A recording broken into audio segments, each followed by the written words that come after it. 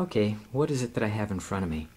I have the top part of an atlas. It's a mold out of a cadaver of the superarticular edges of the articulation of the atlas vertebra. I'm interested in this, not in and of itself.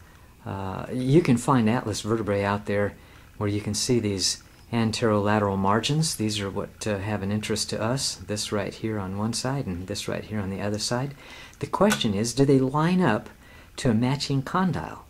The problem is we don't have any matching condyles out there. Where do you get an atlas that has a real matching condyle or skull where you can look and see how these articulations line up when you're trying to find that information out?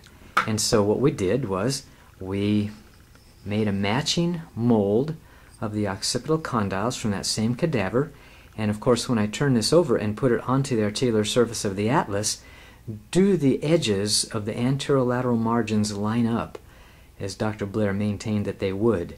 And so let's just go ahead and take this atlas right here and its matching condyle, and let's go ahead and set them on top of each other, and let's look at that anterolateral margin.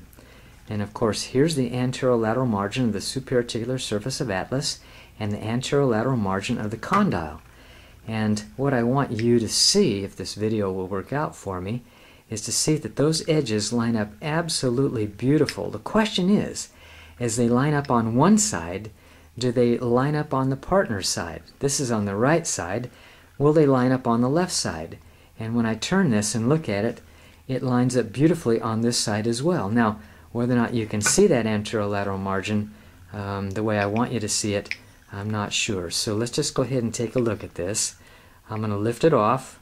There's the anterolateral margin of the atlas and the condyle, and when I bring them together they line up beautifully. Not only on this right side of the camera there, but also on the left side of the camera. Of course, that's what is of interest to us. Some people have wondered whether or not they line up, that if we looked at one edge and saw it lining up, could it be overlapped or underlapped on the other because of malformation? But this is supposed to be, according to Dr. Blair and others, and those in the Blair work who take many of these kinds of pictures of X-ray, that when you see disrelationships there, it's not an overlap or an underlap of the articulation. That is truly a disrelationship and not just a malformation. I think while I have this here, it's also important to show you that as the anterolateral margins line up, let's see if I can demonstrate that right there, as they line up right here, that the condyle surface continues up in the back. It is larger in comparison in size to the superarticular surface in the back. Dr. Blair said that they were matched duplicate sets, but he meant the anterolateral margin. He also meant that the condyle's convexity and the atlas concavities were also exact matches. They fit into each other very well. And the condyle convergence, or the atlas convergence, as the atlas superarticular surface converges, it converges, the articulation doesn't point straight ahead, but it converges in, that if this convergence were, say, 25 degrees, the condyle would match on that same side by 25 degrees as a matter of development. So, and also that the slopes, right here we see the slope of the articular surface of the atlas, that this slope would match the condyle. So in that regard they are matched duplicate sets. They match identically. The slope, the convexity, the convergence, and the anterolateral margins all are matched sets exactly.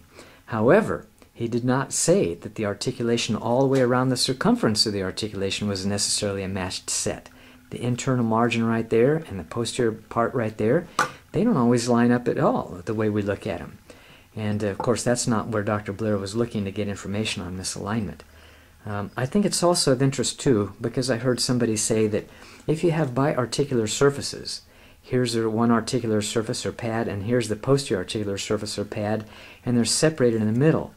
One person who didn't know what he was talking about said that if you have a situation like this, you'll never see them lining up properly. But you see that this is a biarticular surface and they lined up beautifully. Again, we took two cadaver specimens. This one we made a mold of, and the other one we didn't. We have to destroy the cadaver when we're done with it, and so we don't have the opportunity to do anything except take pictures. But in both of those atlas and matched occiputs, we found that they lined up beautifully along the anterolateral margins. That is of extreme importance to us when trying to ascertain what the atlas vertebra has done relative to the condyles in a living patient when we take x-rays and see overlaps, underlaps, or juxtapositions. So, a very important discovery in the chiropractic profession.